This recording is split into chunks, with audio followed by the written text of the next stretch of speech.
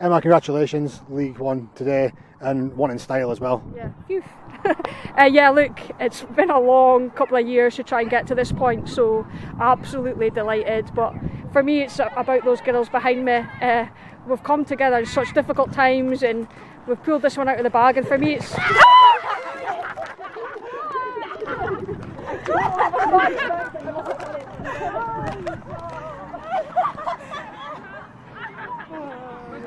okay.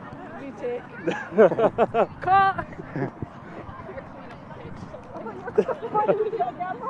No. That's the second time you soaked me. Right, okay. Carry on, yeah.